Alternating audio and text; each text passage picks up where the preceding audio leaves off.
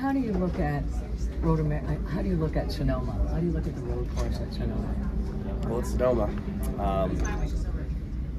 Pretty sure you could have a car that's only got pretty sure you could take I've never driven a Miata at Sonoma, but I'm sure after enough laps at Sonoma, even in one of those, you're probably spinning the tires off of that thing off every corner. That's just how Sonoma is. It's just an abrasive track, and you know, wears tires out of all kinds. Do you think you're getting better? You're a pretty good low road course racer. I've gotten better through practice and working on the simulator. Sonoma's one that I've only raced at once, and now we've changed configuration again, so it's kind of like starting over again. So hopefully learning period is not too large. Yesterday in practice, there was some communication about spotters having issues with some of the sight lines around here. How do you navigate that between your crew chief spotter going into a race? Chase Briscoe and Michael McDowell also well, at the front of the room. Right now it's tough to say because everyone is racing by themselves. So the spotters are there, but they are not really doing much. The real test is going to be tomorrow in the race. So I hear that they're in a very tough position. If they're going to move them, that's going to be good. But if they don't, we have to adjust to that and trying to adjust our mirrors as good as possible and know which are the zones that they can see, so we can be more careful in those zones. Have your team been in communication with NASCAR about possibly moving them, perhaps? That's not, honestly, I don't know, and I don't care because that's not something I'm involved. I have some other things I have to worry about. If they change them, good. If they don't, they don't. And it's the same for everyone. Thank you. What is it about this racetrack that you said it feels like a baby? What's the characteristics that remind you? A long corner in 1 and 2.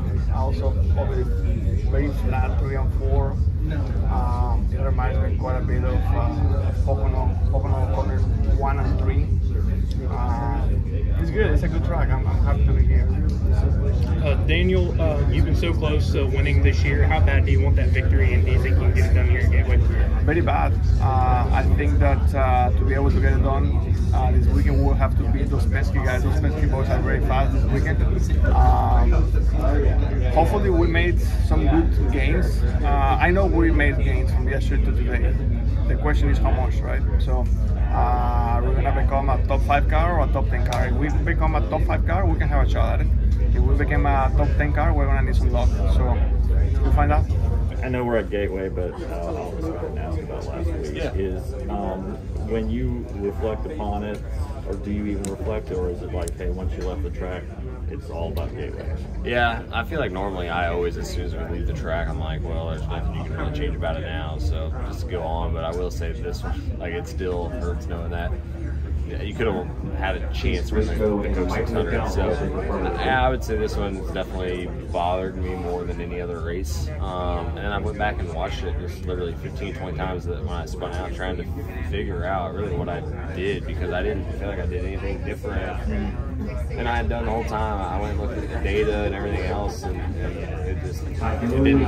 When I went in there, I didn't expect to spin out. Like, I was just trying to go in there and run underneath him and try to be at his left rear by the exit, and it just spun out as soon as I got to the middle. So I was just trying to understand, that way if I'm in that situation again, you know, what I could do different. But yeah, that one definitely stung a lot more than races in the past, for sure. Just because I'm guessing like Bristol was more of a, I think you talked, that was more of a last gasp effort. Yeah, like, and Bristol this was more of a, you felt like this was a really, yeah, really for sure. Like at Bristol, like both races, I felt like I was better than the leader, but at Bristol, you know, I didn't get there until literally the last corner, coming to the checkered. So like that was my one shot. Where at Charlotte, I mean, I was working Kyle over for 20 laps. Yeah. You know, looking back on it, when I slid in with 4 to go, I was clear for literally a quarter of a second. I didn't take it. I wanted to try to lead in the lane, and I wish now I would have taken it. I just felt like if I did that, I was probably going to put him in the fence at the time, so I didn't take it. And then I spin out, you know, 2 laps later. So now I wish I would have just taken it and kind of dealt with it. But yeah, I think, you know, it was just different, you know, circumstances. Like I said, Bristol is, you got there 1 lap, you had to try something, you did all that work just to get there. And then at Charlotte, I kept working him over. And like I said, I was just trying to be at his left rear tire by the time I got to the exit. And I think looking back now, I was way farther up to his door than I ever was any other lap that race, and I think just the air spun me out. Were you surprised to see them throw the caution as quickly as they did when you hit the wall? No, because I spun out like across the whole racetrack. So and honestly, like I thought I was going to spin all the way out and stop, and I was lucky at the very end able to catch it. But no, I wasn't surprised just because I was so spun out, you know, going all the way across the racetrack. You know, the other guys that were blowing tires, like they never really spun out. Like they'd get sideways at the wall or whatever, where mine was smoke everywhere and everything else. So I wasn't really surprised that they did caution. Did you actually hit Charlotte? I mean, maybe the slightest. I know my right rear bumper like had some marks on the wall, so if I hit it, it was just barely. But yeah, I just kind of spun out. I think I maybe touched it very, very lightly though. Did that seem like a 5-hour race inside the car? The first 200 laps to me felt way longer than the last 200. You know, that race, I was telling Harrison before, I said, you're going to get to the halfway mark. And I said, we're only halfway? Like, it just takes forever.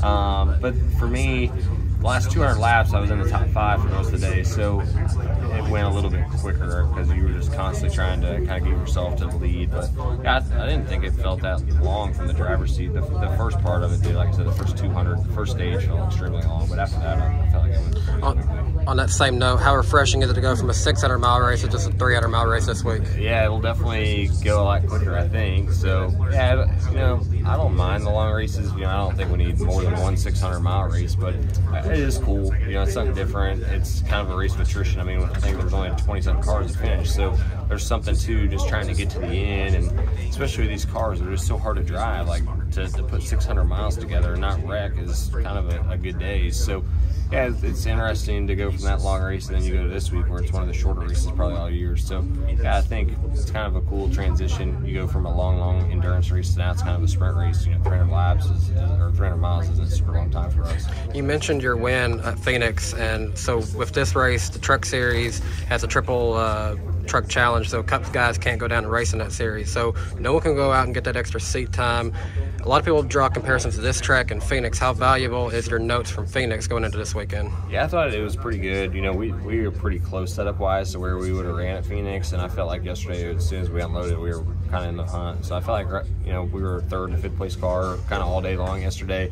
We need a little bit to be the best car, but yeah, I think this place does race a lot like Phoenix as far as just how the car feels, the grip level, a lot of that's all the same. So yeah, having a good baseline setup from a place like that, I feel like, especially in this next-gen car, it seems like if you have a good balance, you know, at similar racetracks, it normally carries over to the ones that are like where the old car wasn't always the case with that. So yeah, having a good setup at Phoenix will hopefully pay off. You know, we don't know what it's going to be like when we start racing, but I felt like our car drove really good yesterday, and that's kind of what I always just shoot for.